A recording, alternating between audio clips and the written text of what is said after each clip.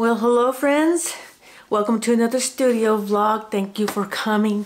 My name is Ms. Bev and I am a self-taught digital illustrator and professional doodler. So if you're wondering where my big meal planner made easy is, I have a confession to make. It is not ready. So a week ago I was thinking, I'm gonna have a good solid week to work on it and to finish it up, because I really wanted it done and complete by and available by this weekend, the 4th of July weekend, for those of you here in the US. But it just didn't happen. I had company all week just about. And if I didn't have company all day, I was getting ready for company to come. So it was my grandkids. They spent the night. They spent another day with me. So 3 days with the grandkids and one night. And then my daughter came, and I was so thrilled about that. So she came for the weekend and left just a couple hours ago. But it's been crazy busy with company, and you know what? I needed it. I'm blessed. I'm thankful. We had fun and made lots of good memories, and did stuff together and just enjoyed being with each other's company and catching up and visiting. So when I have company, I just can't walk away and go into the studio and work. First and foremost, because it's hard for me to concentrate. I just can't. I can't concentrate because my mind is on my work as well as what's going on in the rest of the house, and I just can't do it. I don't know if you're like the same way, but so I did not do much in the studio as far as my work, as far as finishing up the planner. My granddaughter, on the other hand, who is a creative genius, she constantly loves to create. And as soon as she saw my cinch, the first day when she was here, she made one for her, and we made one for my grandson. And then the other day when they came back and spent the night, that day we spent making 3 notebooks, and they were for her friends that she was going to see on Saturday for a party that they were going to have together, Friday or Saturday. But yeah, she wanted to make them a notebook, and so we were busy doing that. And I was in the studio, but I was in the studio with my granddaughter creating stuff. So so nowhere near finishing up the planner, my meal planner.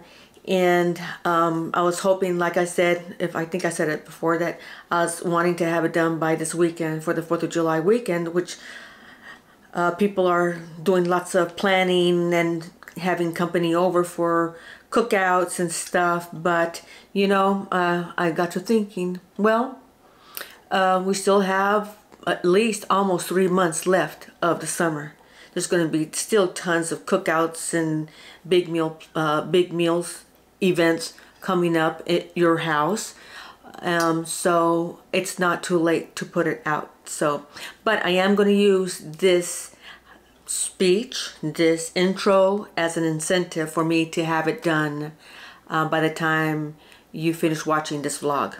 At the moment, it's not done. I haven't finished it, but by the time you finish watching the studio vlog, which I'm going to be taping all week as I finish it, hopefully, fingers crossed, lots of prayers. I don't have anything planned. The kids are out of town, so they're not coming to visit. My daughter's working, so she can't come and visit. My son and his family are working, so they can't come and visit. So at this moment, I don't have any plans of having anybody over. So I'm going to focus really hard. I'm going to stick to my guns and try to finish this meal planner. I really don't have a lot to go to finish it. I have this last rough draft that I printed out. And when I print it out, because it's going to be 2 pages on each side, or it's going to be back-to-back pages, I like to glue them together because they don't print out that way in my printer. But I'm going to go through this last rough draft. Hopefully this is the last rough draft, and make any changes that need to be changed, anything I need to look at. What I really need to look at, and what really causes me concern and great stress and anxiety, is just the wording, and making sure that I put everything in that I feel I would need and would be helpful for me.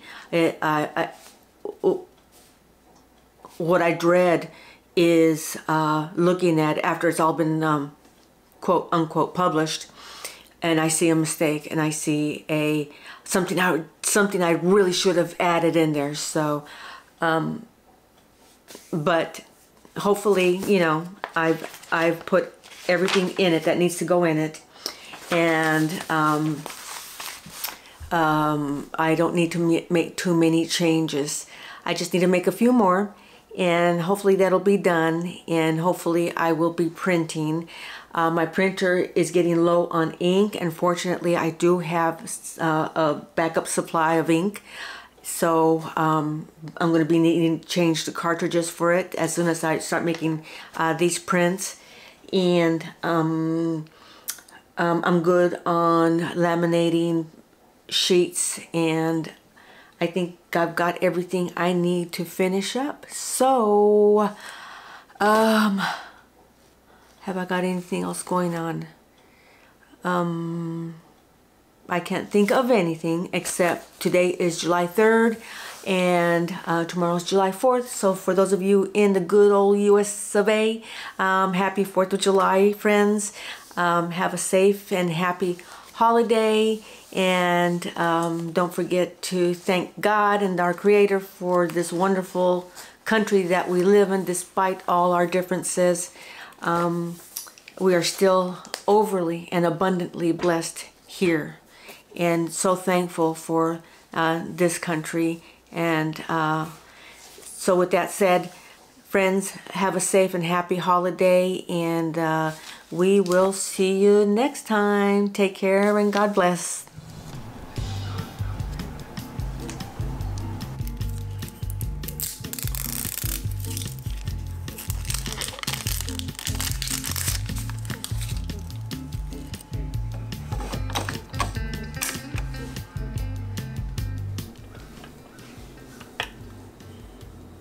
So I'm back working on my shopping list pads, and I was going to leave it pretty plain yesterday, but then I woke up this morning and I looked at it and I thought, you know, it's a little too plain. So I've gone on and decided to add a little image on the bottom left corner, but it's the hamburger I drew. I think it was the very first image I drew, knowing I was going to be making this planner. So let me see if I can enlarge it as well. But yeah, there it, oh wow. So that's a very up close view of the shopping list. Oh, I keep on going the wrong way. I've got two on one sheet,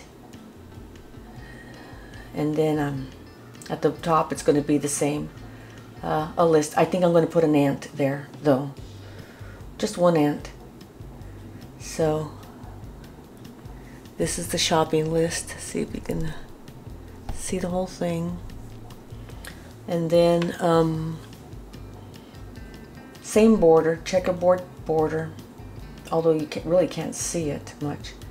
And then the hamburger at the bottom with some more ants at the bottom. And I widened the bottom margin border part so that you could see more of the checkerboard, and I really like the way that looks.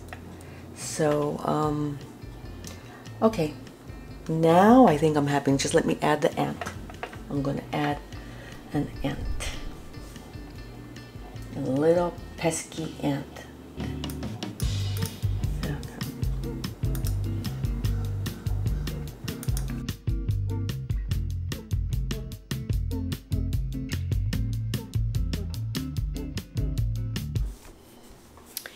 So I've done all the editing. I've looked over this planner front to back, and I am ready to start printing.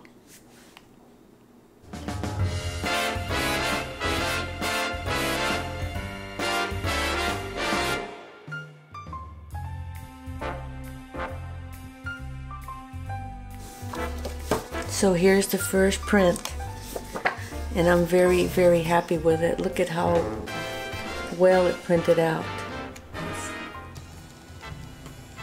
think it says paper too. It's Staples premium paper for LaserJet and inkjet. I printed it on my Canon Pro 200 on fine color. And the only problem, I did find a problem. I'm not sure why I didn't notice it before, but I'm glad I did now. But under the first page of menu item breakdown, I have an image here, but not here. So let's go ahead and add an image. And I think I'm going to add the mixer that I drew.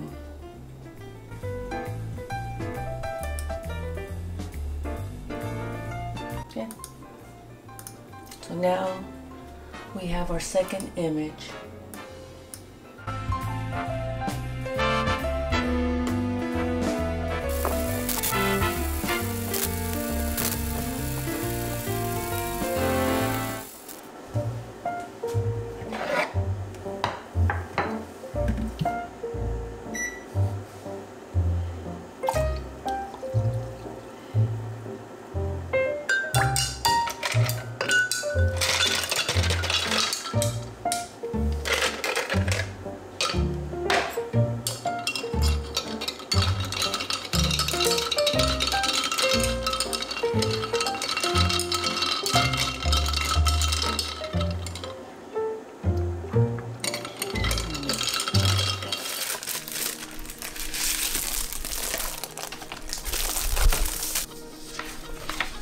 So while I'm doing this, I'm going to tell you a story about having to make 100 binders plus back in the day when I worked in the football department at Liberty. There was one coach who wanted the team, which consisted of a little over 100 boys. He wanted them to have a binder. We started working on it just before classes were dismissed for the summer. But this binder was for training camp, which always started at the end of July. So we needed to have it ready to go by that time. So we had May, June, and July to get it all ready. So before it went to print, there were lots of changes and additions and formatting. Also needed a cover page. I've got one, I saved one, and I just saw it the other day and I can't find it, but I will do my very best to find it. But let's put a stop on that story, and what I'm doing now is I'm putting the pages back to back that go back to back inside a laminating pouch. So the front cover and the first page go together. Here's page 2 and 3, making sure that they're evenly put together. It's easy to put them together when they go into this laminating pouch, because they both meet at the edge of the sealed edge, and it's easy to straighten them up. So that makes it nice. So page 4 and 5. So anyway, back to the story. So I worked on most of the summer on this binder, and it was very stressful because, you know, it has to be well written, as in no typos,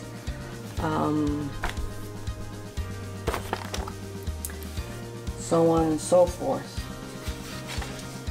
I had to make I think around 106, 107, whatever the NCAA allowed to be on the team. There was a restriction, or yeah, a restriction to how many student athletes, that's what we call them. We didn't call them football players, they were student athletes.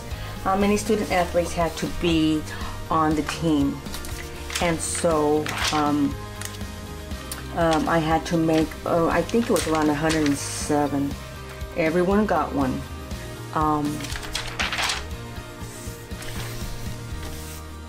So it was a very time consuming, to say the least. I was thankful that most of the coaches were out on vacation or recruiting, because it gave me the chance to work on it. So, okay, stop the story there.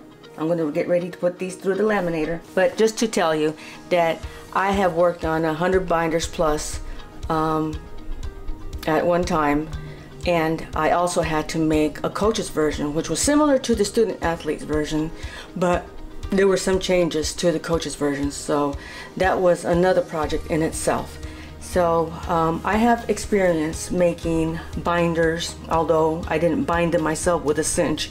We sent them off to our printer there at the university, and they printed it for me. They punched the holes for me, and then I had to take them all back to the office and put them in the binders. So if I can find one, I will definitely show it to you. So let me go laminate.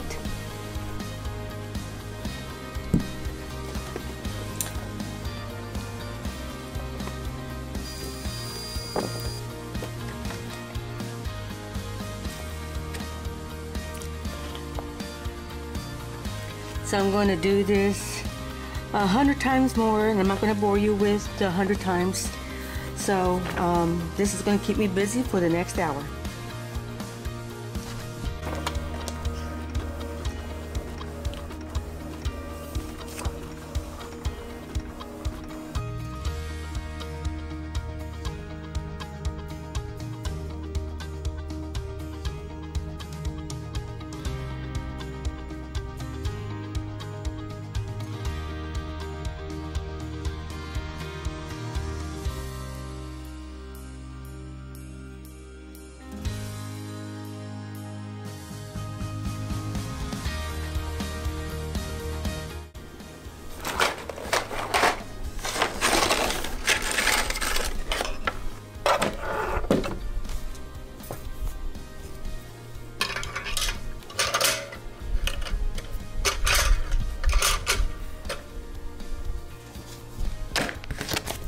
This time I remembered to put the back page, on top. There we go. Okay. Now press these and make sure they're all pressed in.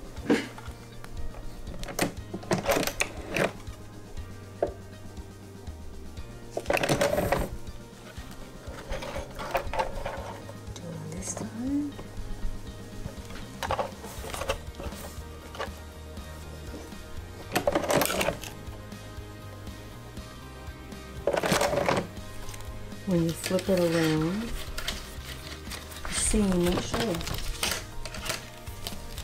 See? You can see it. Yeah, that's good. Now I need to clip off the edge.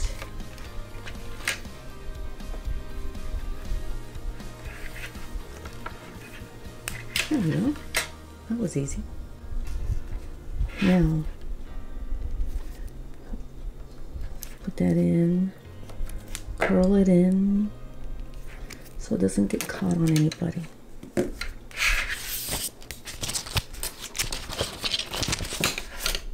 One down.